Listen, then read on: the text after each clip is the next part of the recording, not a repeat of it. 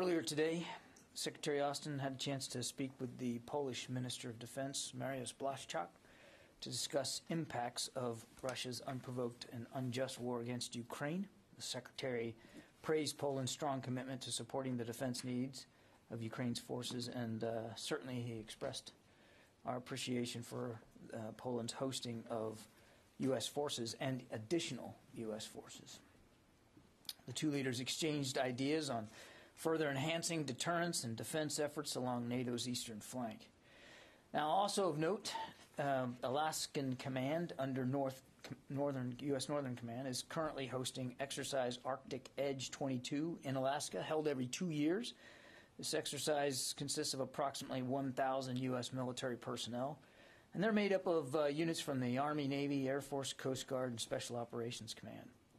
Also included are elements from the Royal Canadian Navy, the Royal Canadian Air Force, and the Canadian Army. The goal of the exercise is to provide realistic and effective training for participants using the premier training locations that are available throughout Alaska.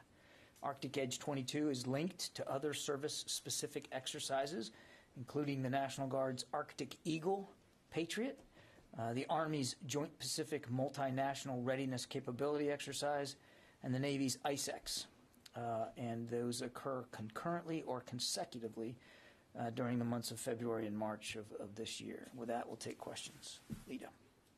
John, can you give us a little bit more detail on the hotline, deconfliction line, whatever you want to call it, with Russia? Do you know if it has been used at all? Was it used specifically during the attack on the nuclear facility, when one might think there might be some cause for concern? And would it be General Walters who would be sort of in charge or on the other end of the phone? Can you give us a sense of what this link is? And then just secondly... You want the phone number too? Yeah, if you could actually put the phone here, it would be good. And then just anything new on Odessa? On the deconfliction, I don't have any information about whether it's been used. It's only been in place for a couple of days. I think it's early this week.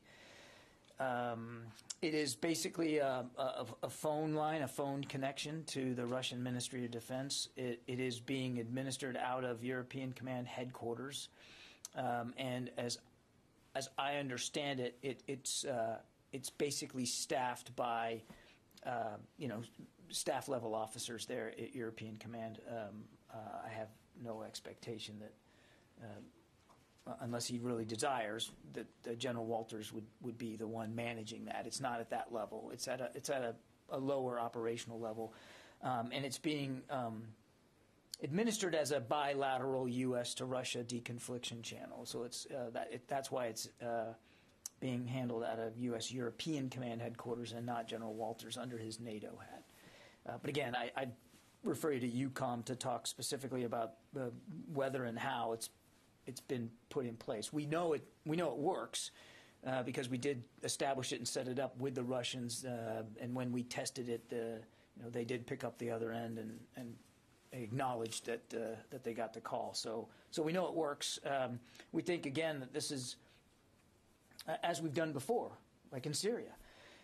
We think it's valuable to have a direct communication vehicle at that level, at an operational level, to reduce the risks of miscalculation and to be able to communicate in real time if need be, particularly because now the airspace over Ukraine is contested by both Russian and Ukrainian aircraft.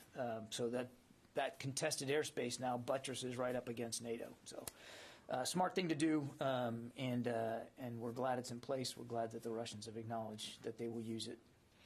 On Odessa, I don't have an update for you. We haven't seen, and again, I have to caveat this by making clear our visibility and our detailed knowledge of things that are going on the ground has limits. But as of this morning, we hadn't seen any significant naval activity in the Black Sea that would lead us to believe that an assault on Odessa is imminent. That doesn't mean that won't change over coming hours. It very well could. As you've seen for yourselves, the Russian ground forces coming out of Crimea arcing off to the northwest through Kherson, are now beginning an assault on a town called Mykolaiv. That town is not far from Odessa, just up the coast, a little bit to the northeast of Odessa. So we don't know exactly what to make of that. We can't assert for sure that the Russians are going to use a land route to assault Odessa, or even if they're going to move on Odessa. We're kind of watching this day by day, as you guys are. Just a quick follow-up on that. So since this is a bilateral sort of U.S.-Russia line, would then an instance like the nuclear plant not be an appropriate use of the line? It very well could be. Can I follow up on that question? Actually, I'm following up on that question. The nuclear line, are you saying that it was... It's not a nuclear line. Excuse me, the deconfliction line, are you saying it wasn't... I'm not saying it wasn't used. I don't have anything for you on its physical use in the last couple of days. What is the most senior U.S. defense official who has spoken to their Russian counterpart since this invasion has occurred? No leaders here at the Pentagon have. General Milley has not spoken to General Gerasimov since the invasion. Secretary Austin has not spoken to Minister Shoigu, his counterpart, since the invasion. I'm not aware of any other senior leaders here at the Department of Defense. Now, I can't speak for NATO. That's a good question for the alliance, but I'm not aware of any senior U.S. military connections. Separately, on the bridge that was blown up near that convoy, were U.S. weapons used to blow up that bridge, and what impact has it had on the convoy? I do not know what specific munitions were used to thwart the convoy's advance. We do have reports that a bridge was blown up that we believe was in the path there. We also have indications that the Ukrainians have struck the convoy elsewhere and on their own on vehicles. But what munitions they're using, Jen, I just simply couldn't speak to that level of specificity. We do believe that the actions by the Ukrainians have in fact stalled that convoy and certainly slowed it down, stopped it in some places. But we also think that it's also of a piece of Russian challenges that they've had just in terms of their own physical ground movement, sustainment, logistics. They're running out of fuel. We still believe that in some cases they're running out of food for their soldiers. So they've also been plagued by their own missteps and stumbles. Fadi. Thank you, John. So I have a couple of questions. On the deconfliction mechanism, as you said, I mean, it's helpful, especially now with the NATO airspace as close to the Ukrainian airspace. So why was it bilateral between the U.S. and Russia, not between Russia and NATO? I'm not going to speak for the alliance, Fadi, and it's not like we are a member of NATO. So certainly, if we can use that deconfliction line to assist with alliance communications, we'll absolutely do that. It's not so binary as that. All I'm trying to do is describe that it is set up bilaterally between the United States and Russia. But of course, look, part of the reason that we want to do this is because of NATO airspace, which buttresses up now against contested airspace. So, if I conveyed any idea that we would only use this to convey U.S.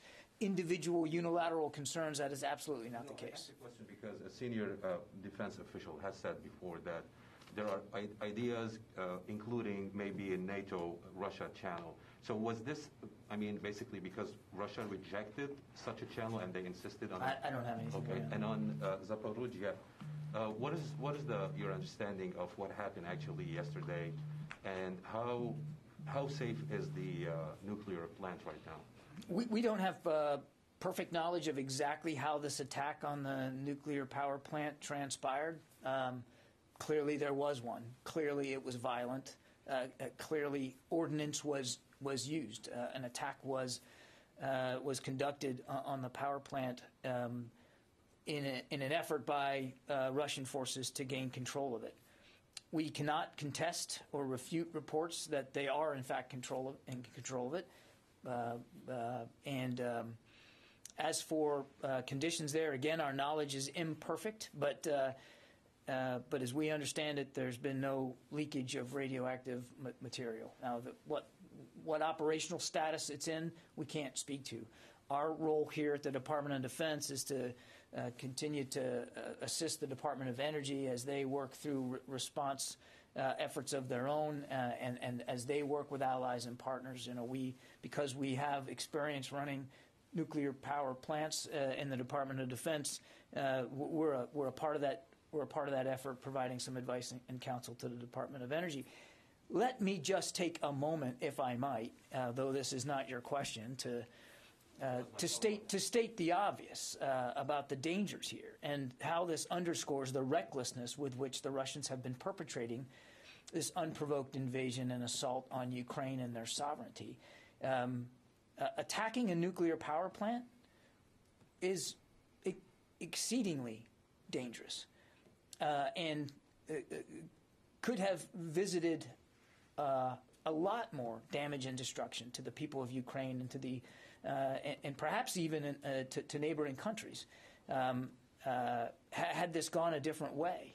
And we continue to call on Russia to stop the invasion, period, de-escalate, move their troops out. But certainly, short of that, to be more mindful of their obligations under international law, and certainly with respect to humanitarian concerns about perpetrating violence anywhere near a nuclear power plant, which are not designed to withstand combat. It's not their function. Peaceful nuclear power.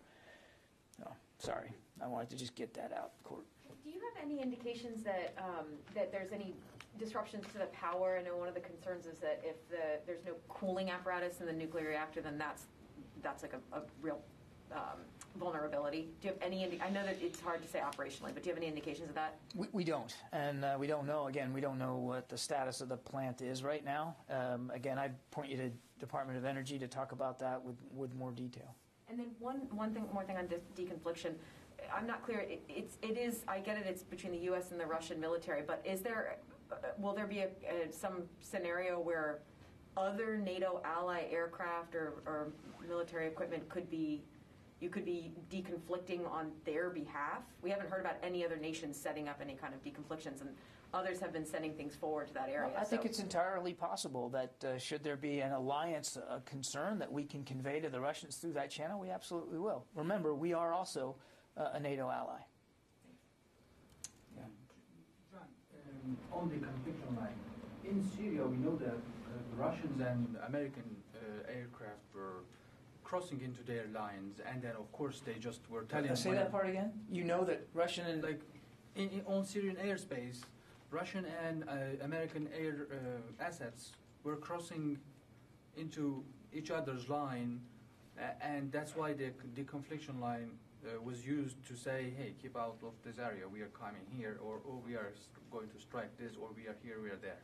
But here in this setting, in this theater, there are two separate airspaces, and why, how this deconfliction line is going to be used for what? What will they say, for example, on the line?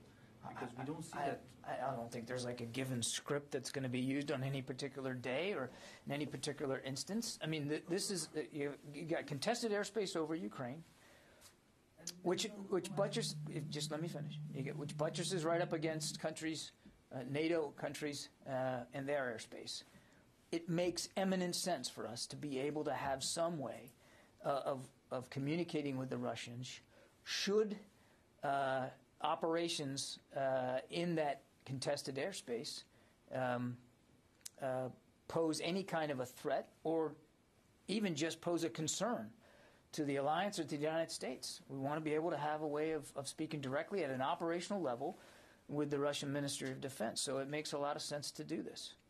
And also on Black Sea, we now see that Russians have almost taken one-third of the entire northern parts of the Black Sea, coast of the Black Sea. Is there a concern, or to what extent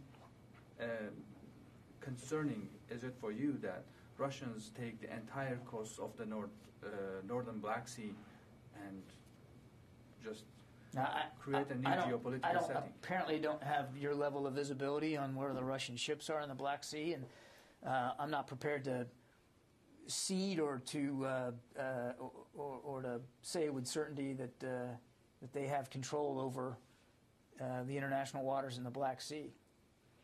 They have naval assets in the Black Sea. They're a Black Sea nation. They have naval assets in the Black Sea. They have already used some of those naval assets to conduct an amphibious assault from the Sea of Azov onto the coastline there of southern Ukraine. As I've said to Lita, I don't have any updates for you in the maritime environment. I can't assert for sure that they are planning to do yet another amphibious assault, whether it's towards Odessa or any other southern Ukrainian port. But we're watching it as best we can. Okay, Jim. John, this is a little bit involved, but on February 18th, I asked in Poland, I asked Secretary Austin if the national defense strategy would need to be rewritten as a result of the Russian threats at that time. He said no, and that the integrated deterrence concept that underlaid the idea of the NDS was already sort of in use. I'd like to think, given the Russian performance in Ukraine so far, that it sort of cements the idea of China being the pacing threat. Yet I'm seeing stories that the national defense strategy is being rewritten. Has it changed since February 18th? What I would tell you, Jim, is that the national defense strategy is still being crafted. It's going to be heavily informed by the President's interim national security guidance. It's certainly being written in parallel with the national security strategy, which also hasn't been completed yet. And you're absolutely right. The Secretary was clear that it will reinforce his notion of an integrated deterrence, and it will certainly recognize that China remains the pacing challenge for the department. But it will also recognize other nation-state threats out there, and that includes Russia. And as we've been writing it as we've watched Russia over the last couple of months, build up this massive military force around Ukraine's borders. So it would be foolish for us to think that the crafting of it wasn't also informed by what we've been seeing Russia do. But is it being rewritten as a result of what we're seeing Russia do? I think that overstates it heavily. But it certainly will be informed by what we've been seeing over the past couple of months. Yeah. Thanks. Tara. Thank you. Has the department seen any evidence that the invading Russian force is also reliant on the internet and communications inside Ukraine? There's been a lot of questions about why, there was an assumption early on that the internet would be brought down, that the infrastructure grid would be brought down. Why is it that all of this infrastructure has remained in place, and are these forces also reliant on that to communicate and to navigate? I honestly can't speak to Russian plans here and their intentions with respect to the information environment. And as for their navigation skills, again, I don't. I'm not riding in the cab of these trucks. I don't know exactly what they're using to get from point A to point B. Clearly, they're not getting from point A to point B very fast right now, at least in the north.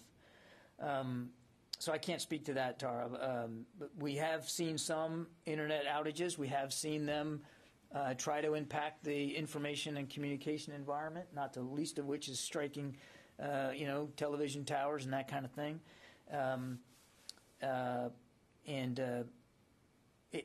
Again, I don't want to speculate. I mean, they have found some value to keeping some public communications open for their own purposes, for their own decision-making processes. But that's just a speculation. I don't know. And then I have one follow-up on the deconfliction line. If it's going to be used for deconflicting airspace by NATO borders, could it also potentially be used for, say, coordinating a humanitarian corridor or people fleeing Ukraine, or is it just going to be military-to-military operations? It's primarily a military-to-military channel, but that doesn't mean, as I've said before, that it can't be used for other purposes if need be. I mean, we'll have to see. It's only been a couple of days old, so we think it's the right thing to do. We've done this kind of thing before. and it makes a lot of sense, particularly when you're talking about that contested Ukrainian airspace. But could it find other purposes? Perhaps. I mean, we think it's the smart and the prudent thing to do. Barb? A couple of follow-ups, but a question to other people's questions, but one question first.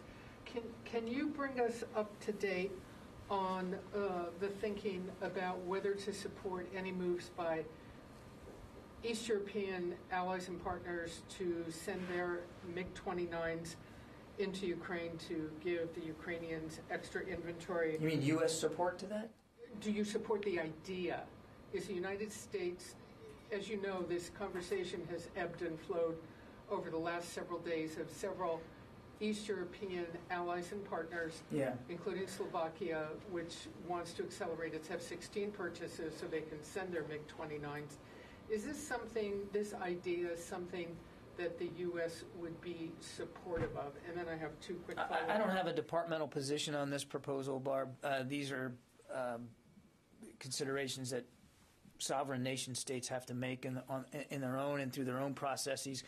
What I can just tell you is what we do support and what we are doing is looking for ways to continue to get security assistance into the hands of the Ukrainian armed forces, and we're doing that to a fairly well, and we're accelerating and expediting even the most recent drawdown package that the president approved. And let me try one more time on deconfliction because, the United States is not entering Ukraine airspace or Ukraine territory. So you have nothing you need to notify the Russians that you're doing because you're staying outside of this war zone. They, you said, there was concern that there could be a situation in which you would have worries that would lead you to make a phone call. And you mentioned, in fact, the nuclear incident concern. It was a case where you concerned that something could impact neighboring countries. So is there a way you can explain how much of this idea of needing to have a communications line with the Russians isn't really about deconfliction because you're both supposedly staying on your own side, but worry that they may not stay on their side? I mean, it's primarily designed, Barb, to help reduce the risks of miscalculation. We call it a deconfliction line, but because that's what we're used to calling them, and that's what we typically use them for. But I'm not going to sit here, only a few days after it's been set up and try to draw bright lines around what it could be used for.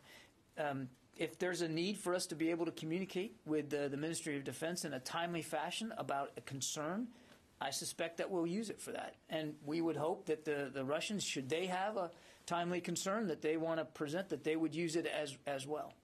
So when the nuclear incident happened, has it now led, because you provide support to the Department of Energy, has it led to any additional need or consideration by the Defense Department for additional protective gear, sensors, or any kind of technology for radiological or chemical or biological issues where U.S. troops are located and for the allied partners and nations and partners that they're working with? Did last night's events cause you to need to think about taking more protective measures? Because you said there was concern, one of the concerns could be the potential of impact on neighboring countries. In general, striking a nuclear power plant would cause anybody to be concerned about it, should cause anybody to be concerned about that. I'm going to point you to the Department of Energy about whatever response coordination that they feel is appropriate. We provide some support and guidance to them. I have no decisions to talk to today about any additional resources that could be needed. Again, without speaking for the Energy Department, our assessment this morning is that there was no radioactive leaks and no significant damage to the plant's operation.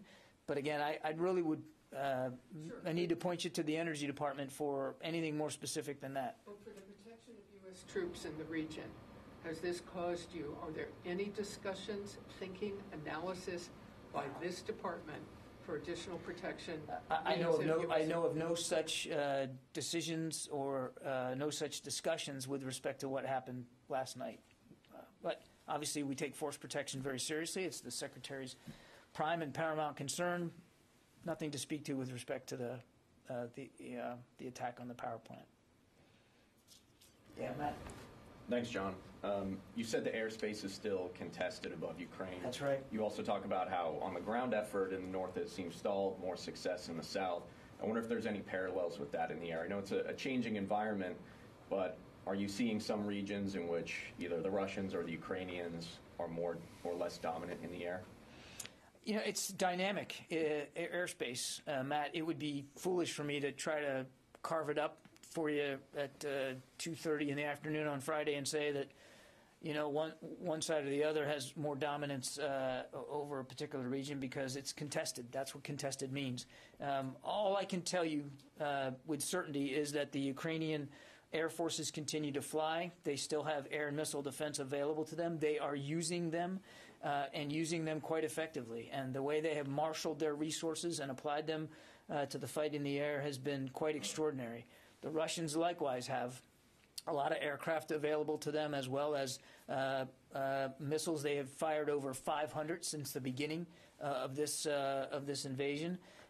So that's what makes this airspace, that's what makes it so contested, quite frankly. There's a lot of hardware flying around in that airspace, and it literally changes throughout a given day based on what the Russians are doing and how the Ukrainians are trying to resist what the Russians are doing.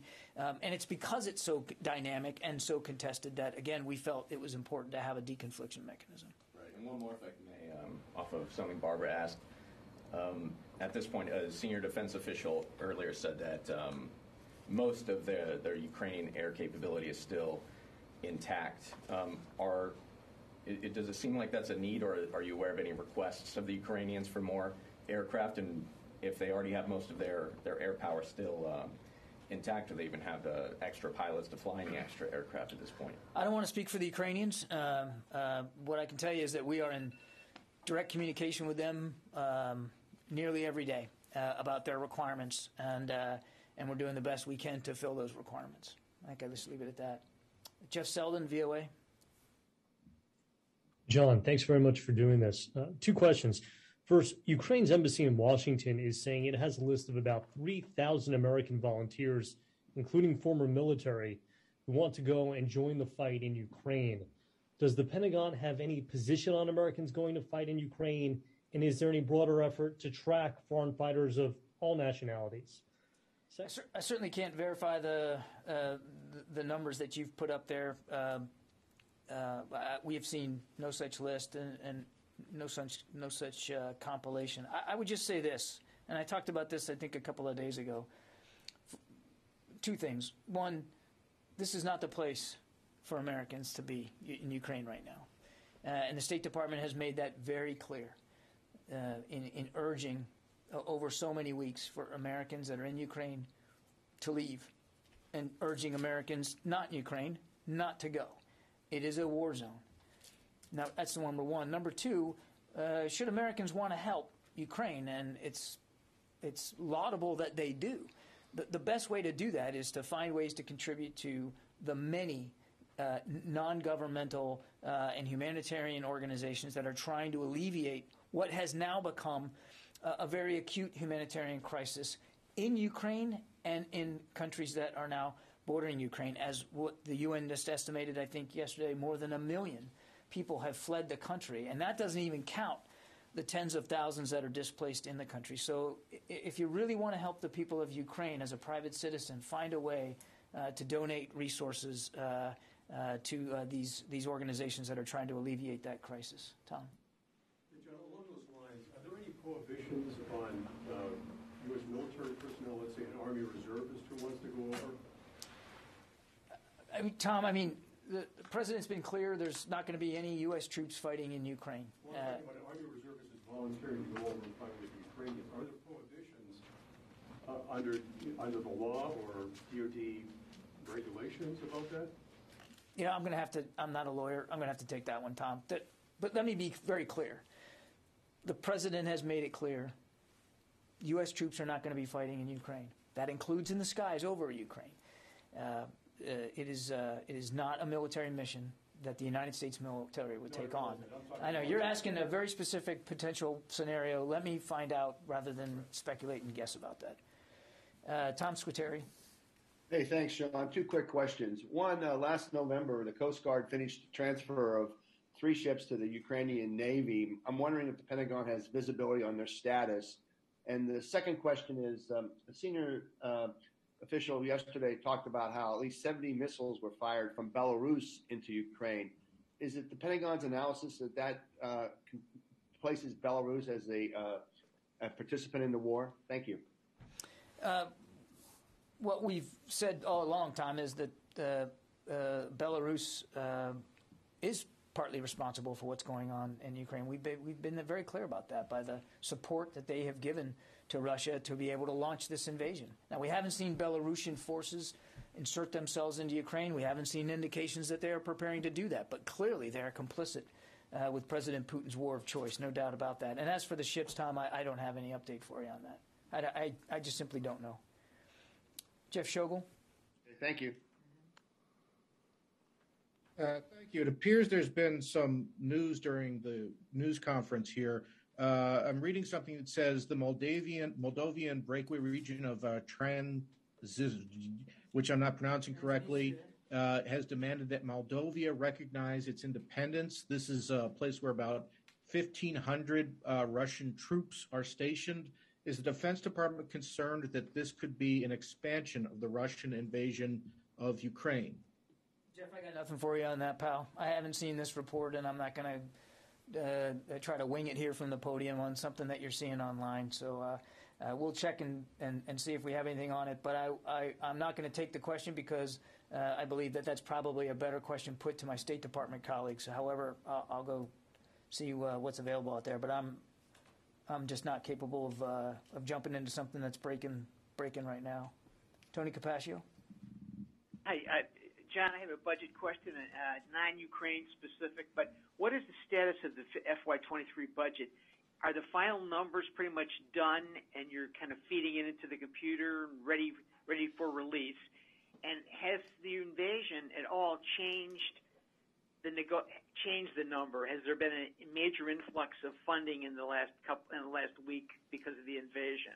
I'm sure it's going to shock you, Tony, but I'm not going to talk about the status of the FY23 budget. We're still hard at work at that. That effort being led by the Deputy Secretary. She's running a very tight process, and I am not going to get ahead of that process and how that's going, but we're working on that real hard. Idris. Tony, you have a follow-up, or do you want me to go? Yeah. Does the national security strategy and the national defense strategy have to be published first before the budget comes out? Is that the sequence? They don't have to be, Tony. There's no regulation, there's no rule, there's no legislation that requires you have to have the national security strategy and the national defense strategy published before the budget. All 3 documents inform each other. Look, ideally, you want a budget to follow a strategy, but it doesn't have to come out that way. Idris? Thanks, Idris. Yeah. Just going back to the hotline, when you're setting it up, how does it work? Does General Walters talk to his counterpart saying, all right, we're going to set this up, and then some of the staff set it up? At what level does it rise, I guess? And second question is, any change to the nuclear forces, Russian nuclear forces, after they were put on high alert? I have no changes to speak to that we've noticed in the Russian strategic nuclear force posture. We're still obviously monitoring and reviewing as we do every day. I would just again say that Secretary Austin is comfortable and confident in our own strategic deterrent posture and our ability to defend the homeland, as well as allies and partners. And it's not a hotline; it's a deconfliction line. As I said, it's handled and staffed at the operational level. I don't think there's any expectation that General Walters is going to be the only one picking up the phone. Certainly, if he wanted to do that, as European Command Commander, he could do that. But our anticipation is that this will be staffed at a lower level on his headquarters to really deal with operational level concerns that need to be expressed. Okay, one more, and then I'm going to go. Could we get the daily update on number of munitions fired, and also if you have a breakdown of where you're seeing them come from? I don't have that, and I wouldn't be putting that out here from the podium, Tara. As I said, we have noticed, we've assessed that since the beginning of this invasion, the Russians have fired more than 500 missiles of various types: cruise missiles, short-range ballistic missiles, medium-range ballistic missiles, surface-to-air missiles, more than 500 of them. That's about as much detail as I'm going to be able to go into from the podium. Yeah, in the back there. I know you talked about some fuel and food shortages today that the Russians have faced. I was curious if they're making any progress overcoming that, or if it's still largely stalled, and then what the concern is that the Russians may target other nuclear plants in the future, given this is the second one we've seen here. Again, we don't have perfect visibility into Russian intentions. We know there are other nuclear power plants inside Ukraine. Clearly, the international community does not want to see another incident such as what we saw last night, which could potentially just escalate the level of violence and destruction in Ukraine to a level that is and should be unacceptable, even to the Russians. But I can't speak to their intentions with respect to other nuclear power plants. And as for food and fuel, again, our general assessment today is that they are still struggling with logistics challenges, to include food for their troops and fuel for their vehicles. We do not believe they have overcome that. Now, as I've said many times, we would expect them to try to overcome these challenges, and I think we're seeing attempts by them to do that. How successful they've been, again, with a level of specificity, we just don't know. Okay, thanks everybody. Have a good weekend.